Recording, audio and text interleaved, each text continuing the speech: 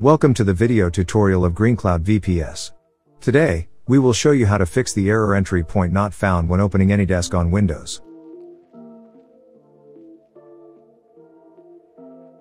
First, open the command prompt. In the command prompt window, type the following command. Then press enter to execute the command. After that, restart the computer and check if the entry point not found issue has been fixed. First, go to the DLL files website. Input the name of the DLL file kernel32 and click the Search DLL file button. Choose the file that you want to install and click the Download button. Next, you will need to buy or register the license key to start installing the file. Then check if the entry point not found error in Windows has been fixed.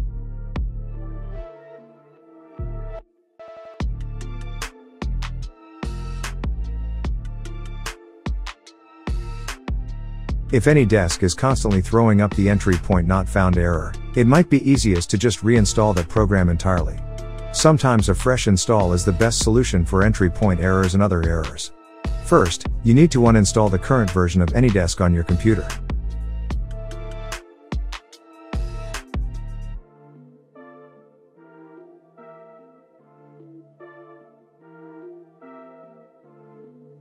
Next, download the latest version of AnyDesk from its official website.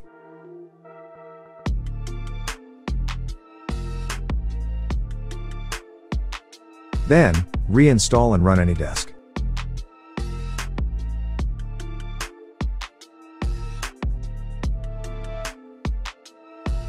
You can also check if it is viruses or malware that block the program.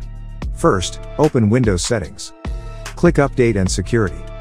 Select Windows Security, Virus and Threat Protection.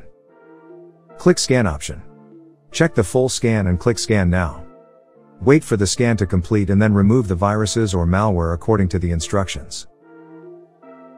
After that, reboot the computer and check if the error entry point not found has been fixed.